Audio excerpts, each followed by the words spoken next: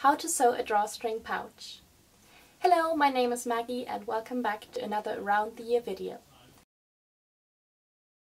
Today I'll show you a beginner-friendly way to sew some drawstring pouches, and this is also a great project if you want to use up some of your fabric scraps or quilting cottons, as you will only need a very little amount of fabric depending on the size of your pouch, and some ribbon. If you're wondering what size to make, I have the dimensions on my website. I'll put the link in the description box as well as in the top right corner.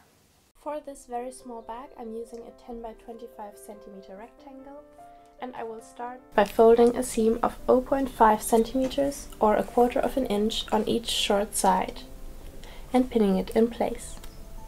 Now fold the rectangle in half, right sides facing,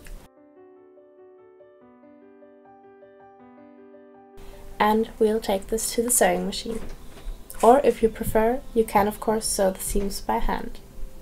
I'm going to sew up both seams, first with a zigzag stitch to neaten the edges and keep them from fraying, then with a straight stitch for added stability. If you have one, you can also use an overlocker or neaten the edge with pinking shears. I'm starting and ending the seams with a back stitch.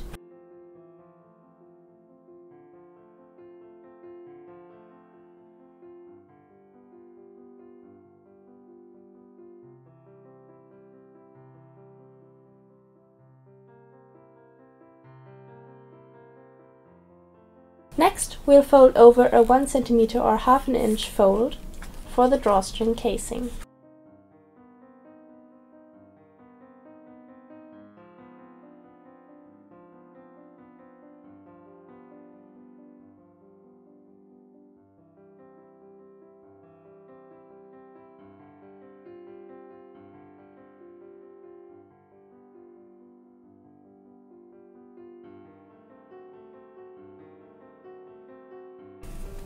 I'll sew that down close to the edge and sewing as straight and neat as possible, as the stitching will be visible from the outside of the bag.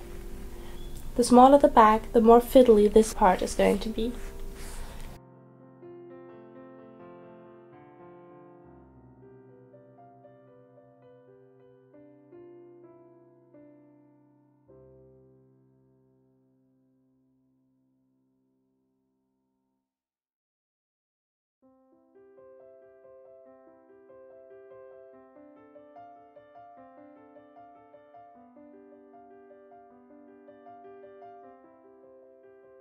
Then we can turn the pouch inside out and poke out the corners neatly.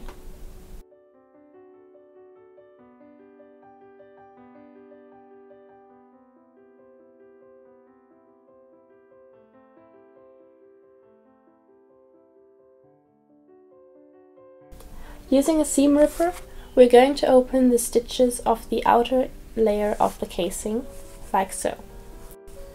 Then, using a safety pin, we can insert a ribbon or string into the casing.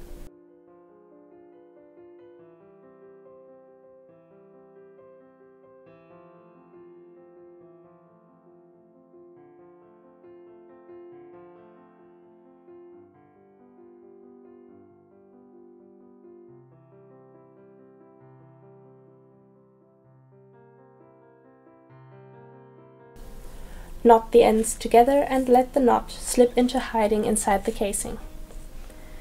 Then repeat this process through the other opening. It's a great idea to save the little ribbon loops of clothing pieces to use for smaller bags like this, and you will also automatically have a pair of them. These bags are so versatile that you can use them to keep earphones, memory devices, accessories, as gift bags or sunglasses cases, to name a few possibilities. And here are the finished bags. I hope you found this video helpful. If you did, please leave me a like and subscribe to my channel if you're new, and I will see you in my next video.